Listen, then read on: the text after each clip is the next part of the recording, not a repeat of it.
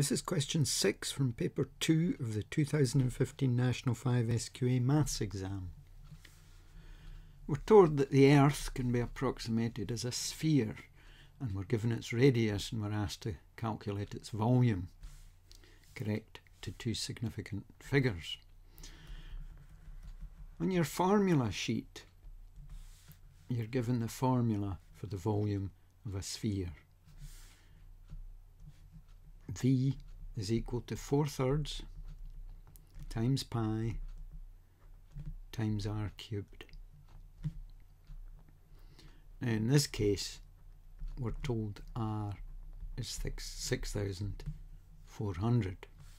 So our calculation is 4/3 times pi times 6,400 cubed.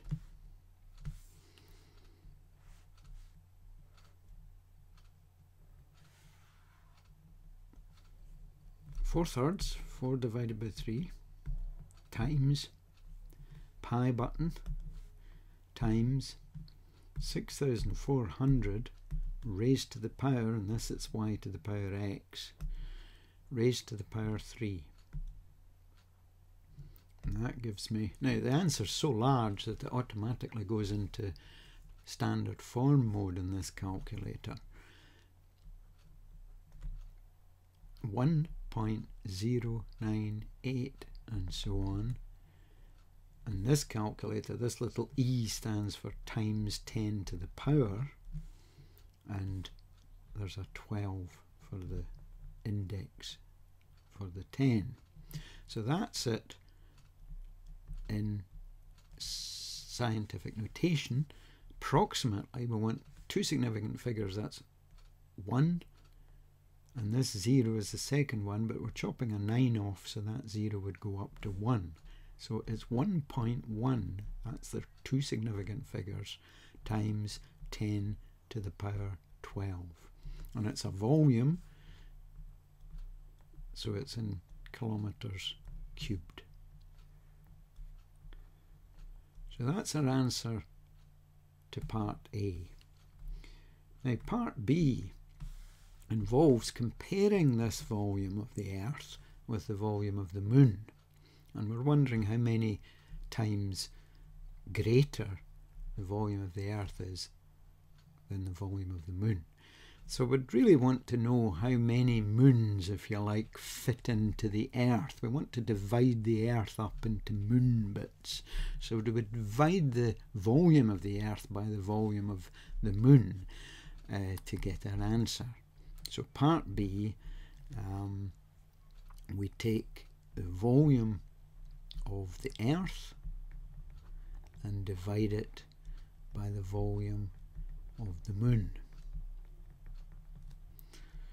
So the volume of Earth we know is 1.1 times 10 to the power 12, and the volume of the Moon, we're told, is 2.2 times 10 to the power 10. Now, several ways of doing this. First way is to use calculators and put these numbers into our calculator. Now, on this calculator here, the EE button stands for times 10 to the power. That's not true on all calculators. Let me show you different calculators. Let me get rid of this.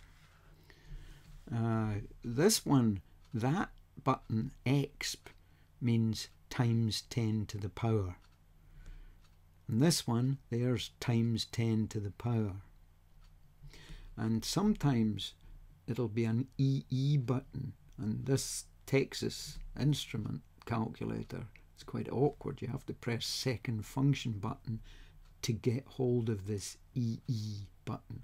But again, this EE button means times 10 to the power. So times 10 to the power, times 10 to the power, times 10 to the power. So let's go back to our calculation now, and we put in 1.1 times 10 to the power 12 divided by 2.2 times 10 to the power 10. That gives me 50. So how many times the Earth's volume is greater than the Moon? Earth volume is 50 times the Moon's volume. Now there is another way of doing this.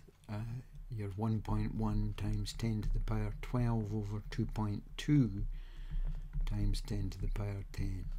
And that is to take your 1.1 divided by 2.2 and take your 10 to the power 12 divided by 10 to the power 10.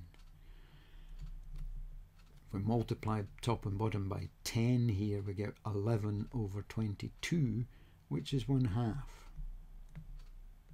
And dividing powers of 10, we subtract the indices, so this would be 10 to the power 12 divided minus 10, so that's 10 squared.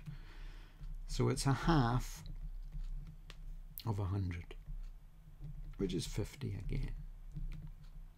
But when you're allowed calculators, I think this is the more reliable one. You're liable to possibly make mistakes with this calculation. So 50 times is the required answer.